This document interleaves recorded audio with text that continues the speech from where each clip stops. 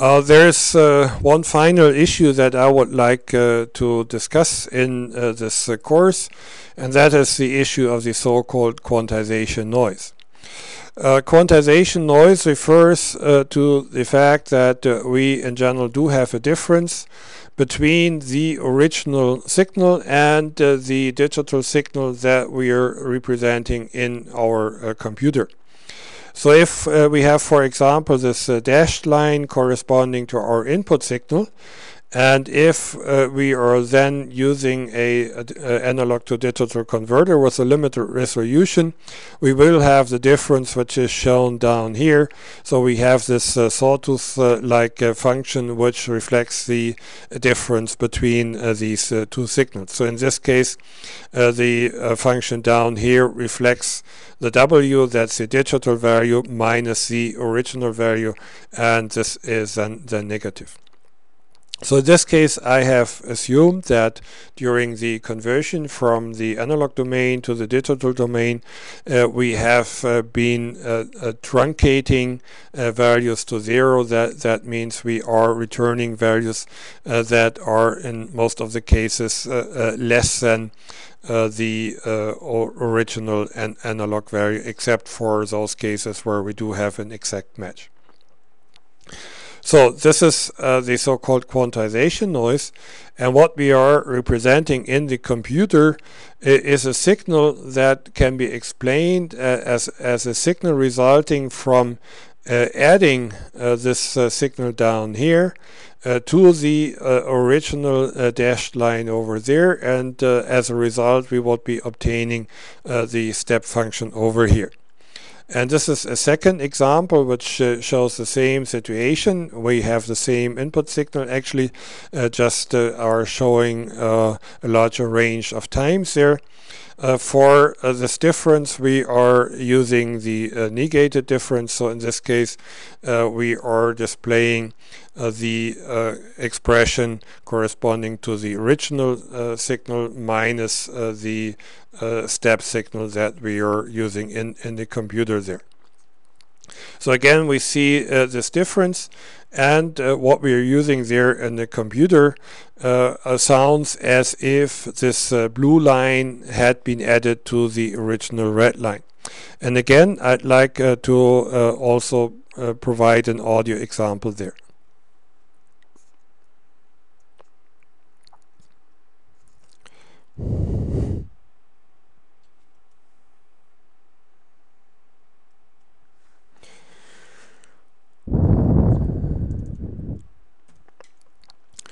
So in this case, we are using a speech of a German politician. So the fact that this is German doesn't really matter, because the content of the speech is not relevant for this course. And initially, I'm starting with a resolution of 16 bits. And I think it will be obvious that there is no large distortion, there are no large quantization noise in the audio.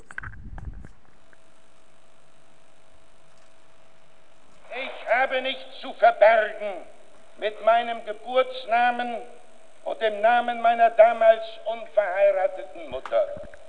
Verband mich, als ich nach Deutschland zurückkehrte, wenig mehr als die Erinnerung an eine nicht ganz leichte Kindheit.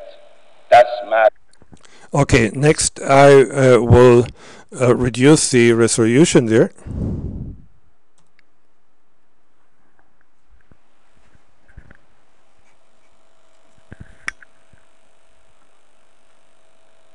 Ich habe nichts zu verbergen mit meinem Geburtsnamen und dem Namen meiner damals unverheirateten Mutter. Verband mich, als ich nach Deutschland zurückkehrte, wenig mehr als die Erinnerung an eine nicht ganz leichte Kindheit. Okay, so it was not very obvious how much poorer this actually sounded. So we will reduce the resolution there now to 5 bits. Ich habe nichts zu verbergen mit meinem Geburtsnamen und dem Namen meiner damals unverheirateten Mutter. verband mich, als ich nach Deutschland zurückkehrte, wenig mehr als die Erinnerung an eine nicht ganz leichte Kindheit. Okay, so there was a little bit of quantization noise. Now we will go down to 3 bits.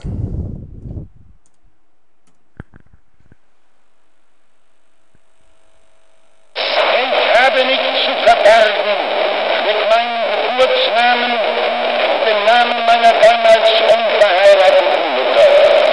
Verband mich, als ich nach Deutschland zurückkehrte, wenig mehr als die Erinnerung an eine nicht ganz leichte Kindheit. Okay, and finally I will reduce this to a single bit. And I think there may be the question, would it be possible to understand anything if you were able to understand German? And I think the result will be audible from this speech sample.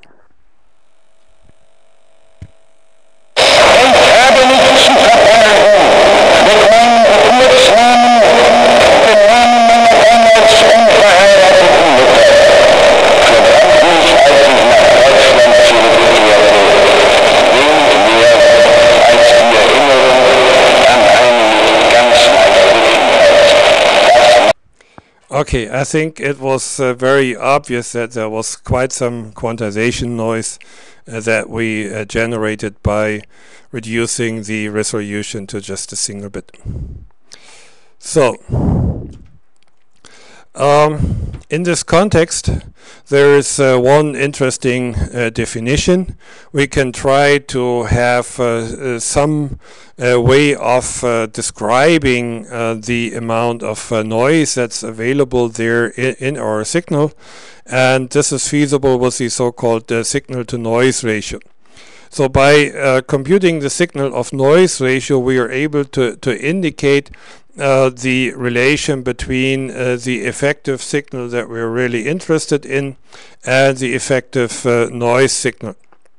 And the signal of to noise ratio is typically defined as 20 times the decimal logarithm of this relation between these two signals. So as a result, if there is a difference by a factor of 2 between these two signals, then this would correspond to a value of roughly 6, and we call this value 6 decibels. If we have an n-bit inverter, if we have an n-bit converter, then each bit of this n-bit converter will provide an additional signal-to-noise ratio by about 6 decibels. So therefore, if we have an n-bit converter, the overall signal-to-noise ratio is 6 times the number of bits, roughly. And then there is a little bit of additional signal-to-noise ratio, which is resulting from the form factor of the signals that we're using there. So for example, if we have a 16-bit converter, we would have a signal-to-noise ratio of about 98 decibels.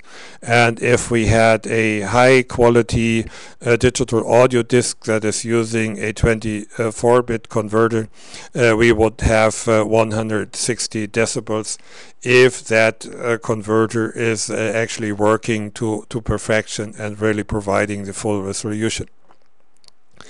If these converters are not really ideal, then some additional quantization noise might be induced as well.